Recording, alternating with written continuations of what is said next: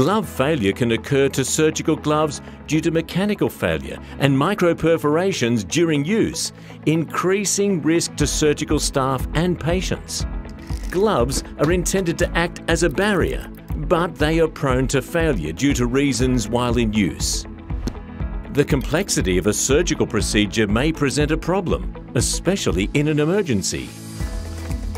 The less surgical and aseptic experience of the glove wearer increases the perforation risk to the gloves.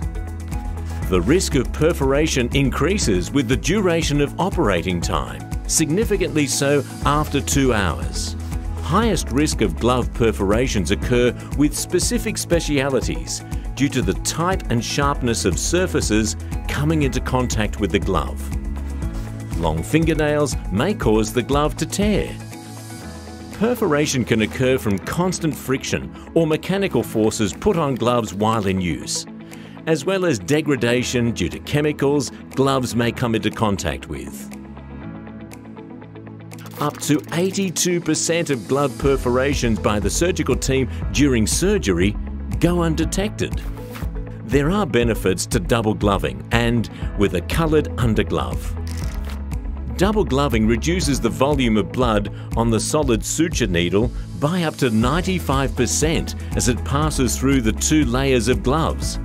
Double gloving reduces direct skin contamination in 82% of cases when gloves are perforated. Double gloving reduces the time that surgical staff are exposed to the patient's blood.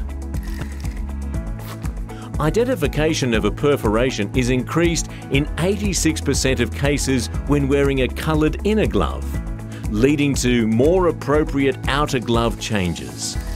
Despite the amount of evidence supporting the benefits of double gloving, there is still low adherence in some users. Some glove users may believe that double gloving affects surgical performance and is only required for certain procedures. By saying yes to double gloving, performance need not be affected, and with the right gloves can be adapted in a short space of time, with surgical staff reducing the risk of pathogen transmission.